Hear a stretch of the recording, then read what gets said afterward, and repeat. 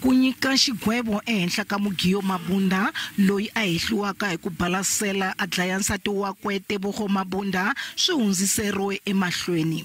Xivangelo i ku muavanyisi loyi a fanele ku n'wi gweva a nga ri kona.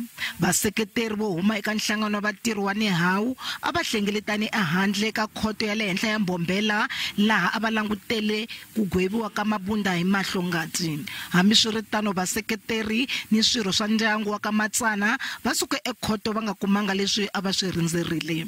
I'm disappointed because this happened for the second time, and we thought this time around they should have informed us. And now this dragging is not doing good to the family, especially to the mom, to the mother of the late.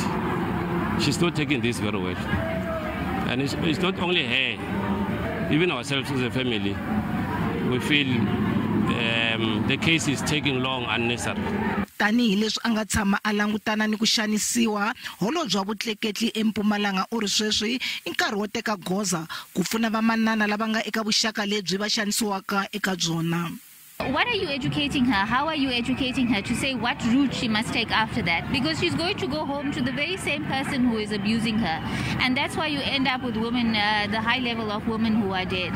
Instead, I think we need to capacitate them. We need to show them, teach them self-defense mechanism. And also show them your legal route in terms of a protection order. Also in terms of how you don't have to stay in a relationship because he's the only person who's earning an income. Nandzu lowu wu sungule malembe mambirhi lama nga hundza laha wu nga hundziseriwa emahlweni ko hlaya.